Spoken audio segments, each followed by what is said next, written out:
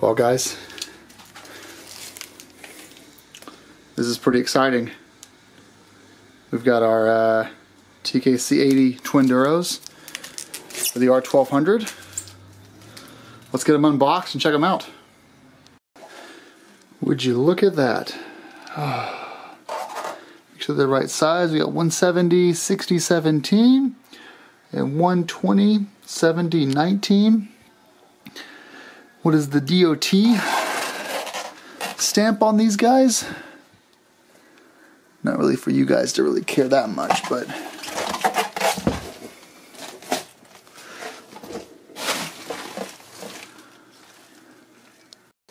well, I'll look at the code later, but they are in. They're not the cheapest 50/50 tires, but they are beautiful, and I'm really looking forward to getting these guys on the motorcycle. And I'm going to mount and balance these myself. That's the goal. Never mounted or balanced wheels or tires before, but I've ordered everything that I need. So now I just need to wait for those parts to come in. I've got the things to take the front and the rear wheels off.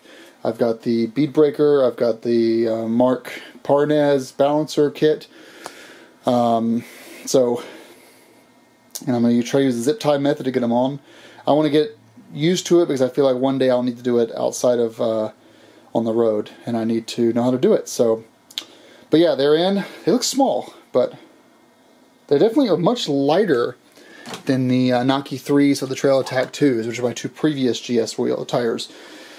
I'm really excited about these. These are going to be amazing on the motorcycle. They're going to be brilliant. I'll never ride to the limit of what these tires are capable of. So, excitement. It's like Christmas. Getting new tires is always like Christmas.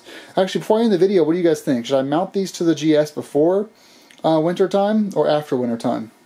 Basically, ride out the Naki 3s the rest of this year and then mount these up in the spring. What do you guys think? Let me know. Have a nice day.